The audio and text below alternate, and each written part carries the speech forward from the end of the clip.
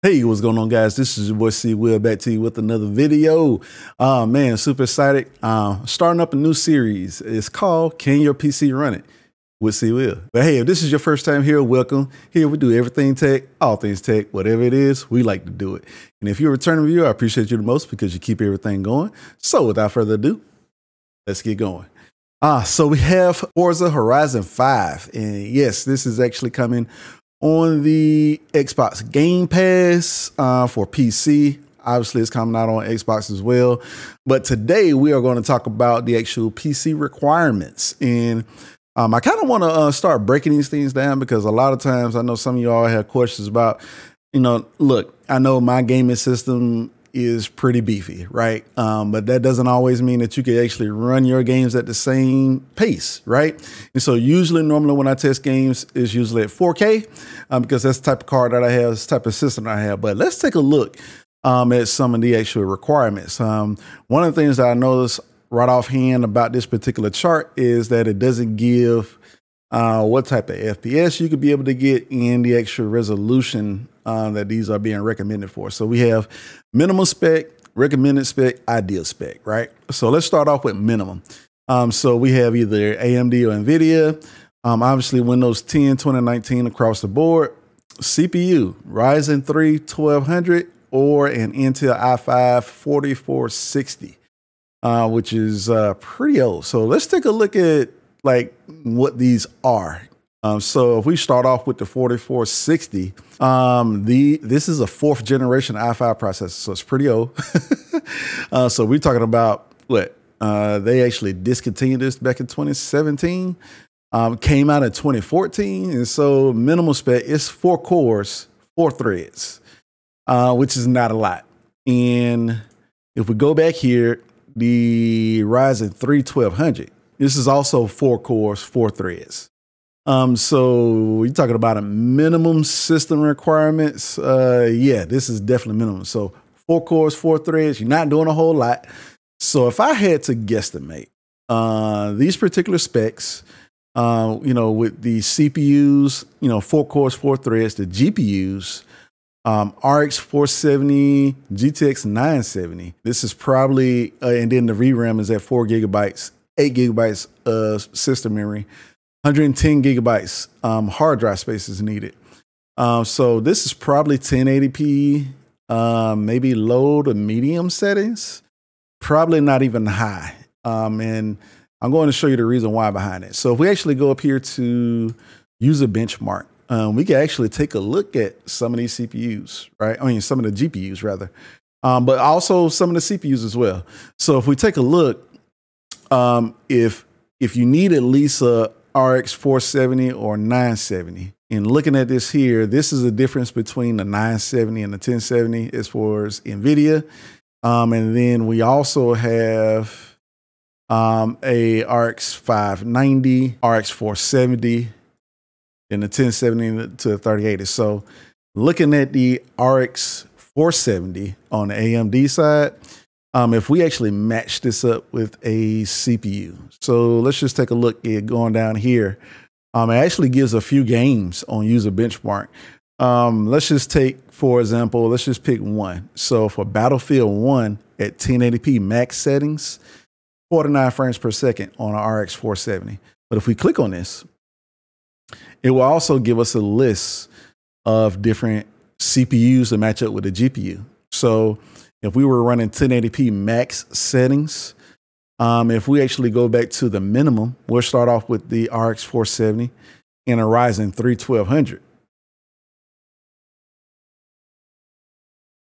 So if we look at that, so we have the RX 470, and then let's search for Ryzen 3 1200. I don't even know if that's even on this particular list. It's probably not. It's an old CPU. I'm not showing it on the actual sample list that they use. But if we take this, for instance, yeah, I mean, pretty much 49 frames per second for Battlefield 1. So if we think about Forza Horizon, this is definitely, at these minimal specs, this is definitely not 1080p 60. And if it is getting 1080p 60, we're probably looking at low settings to medium settings probably. And I'm actually probably leaning towards the low end. If we were looking at low settings for 1080p 60. So just keep that in mind. And then for the GTX 970, let's take a look at that. So this was the 590, it's probably this one. GTX 970. So if we go down here, we do the same thing. We could click on Battlefield 1. And for CPU, they were also looking at actual Intel i5-4460. So I don't think the AMD Ryzen 3 is on here, but I think the Intel card is. And here it is, Intel i5-4460. And if we click on that, see? So even on the Intel chip with the GTX 970, it's still 50 frames per second. And this is at 1080p max for Battlefield 1. So if we go back here, you know, if we start guesstimating and thinking about, okay, hey, for a minimum spec, this is not a lot. Obviously, we know 8 gigabytes of RAM is not enough to be able to get the full use out of video games today.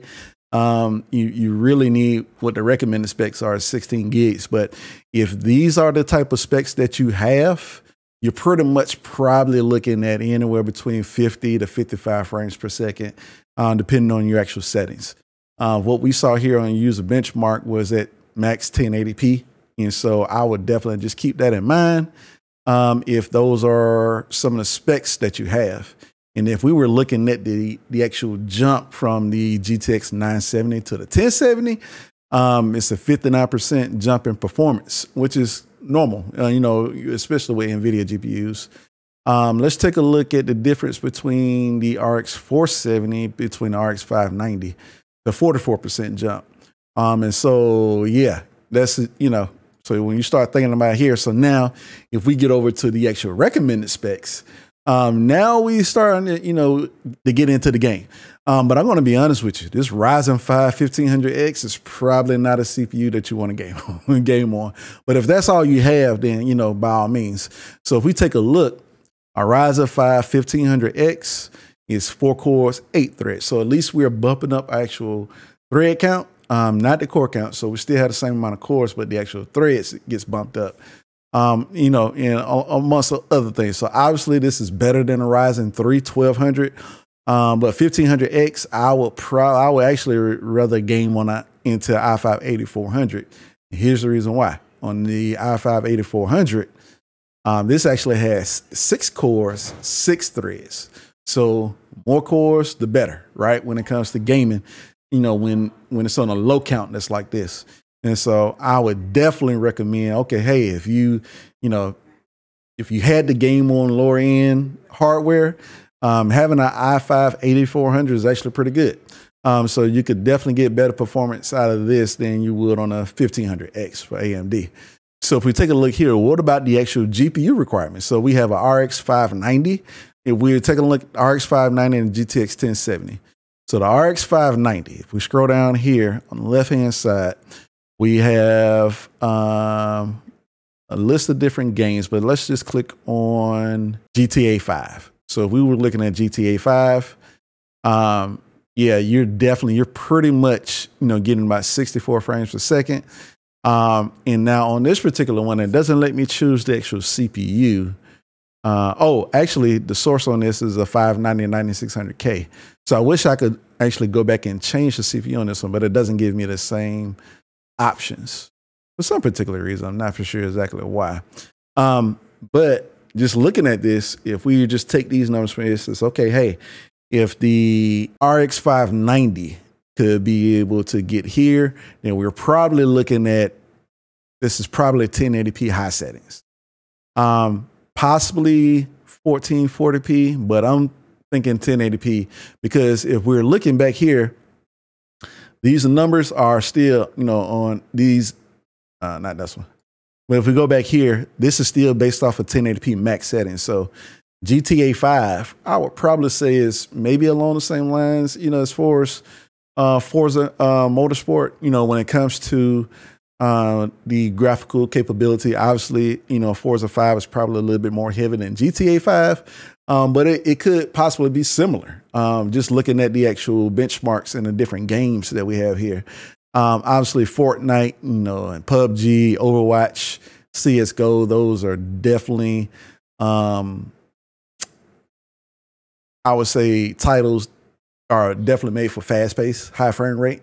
But GTA 5 is not. So GTA 5 is still a good benchmark when it comes to graphics cards. And this is 1080p max settings on the RX 590 at 64 frames. So let's take a look at the GTX 1070. And if we use the same game, GTA 5, 78 frames per second for 1070. Now we know the 1070 is a lot more powerful than the actual RX 590. So if we click on this, and let's see now for this one, it actually has the different CPUs. So if we go back here, either Ryzen 5 1500X or Intel 5 8400. So if we go back to here, the Intel i5 8400, is it on the list? I don't see it. I also don't see the i5 1500 either. But the 8400 is not on here. So if we look at the i5, I'm not going to say 8700K because we know that's a way better chip than the other one. But look at this, the i5 6600K. Even with that, it's still getting, look, it's getting 80 frames per second. So that's even better than whatever other CPU that they were using.